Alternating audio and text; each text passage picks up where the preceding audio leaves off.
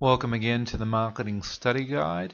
My name is Jeff and I'm a marketing lecturer at the University of Sydney. And in this video I'll show you how to interpret an overall similarities or an OS perceptual map. Okay, basically this is what a perceptual map of this variety should look like. As you can see, there are only brands listed and scattered around the map. Now, just way of background, we get the data by we ask consumers on a set-by-set basis. So in this case, Coke versus Pepsi, how similar are they? And then we ask them for Coke versus Sprite, etc.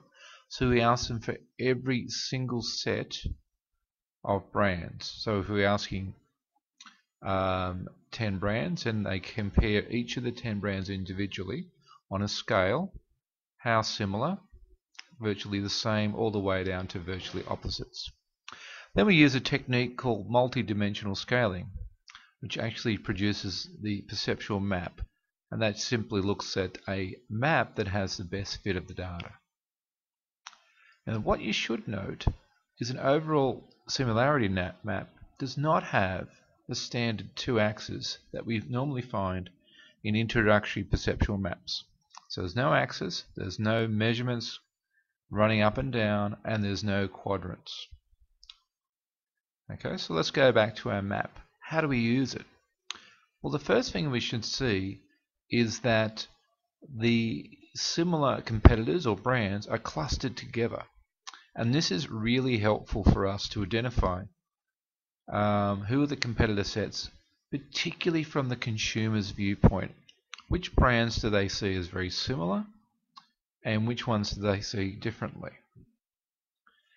Now this is very important in marketing because that's going to determine who are our direct competitors and who are our indirect or substitute competitors. And that comes in very handy when we're mapping out our marketing plans.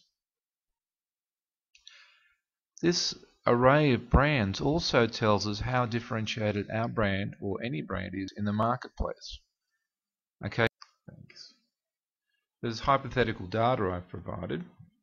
You can see that Dr. Pepper has no one near it, so it has a clear point of difference and is quite distinct in the marketplace. Then we've got Coke and Pepsi being close together down the bottom there, which means that they are significant substitutes and many people see them as very, very similar products. And up the top, the Mountain Dew 7-Up set, we have a very cluttered marketplace where we have multiple brands that are all very similar.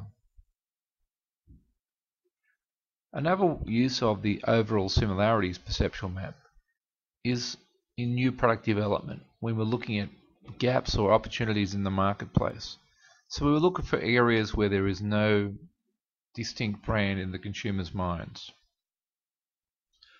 Likewise, we might be able to use it not only just for a new product, but also to be able to reposition our brand.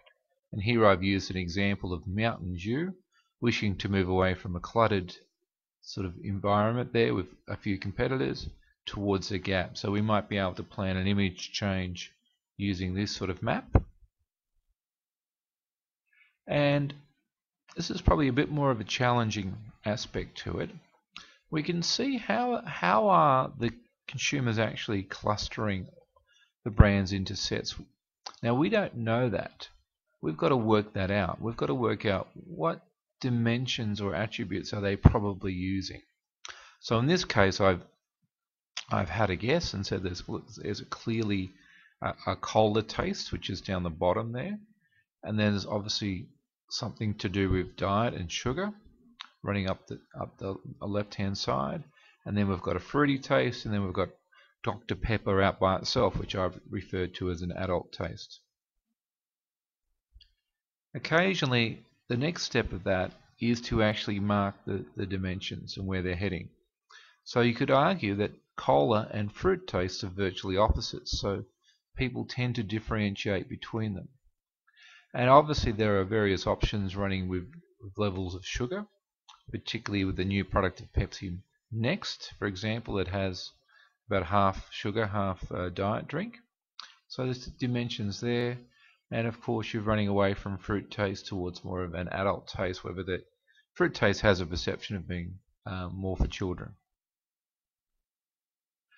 I have made a free template that you can use to make these sort of maps, and it's available at that website, perceptualmaps.com, and it's free, easy to use, and ideal for learning about this particular topic.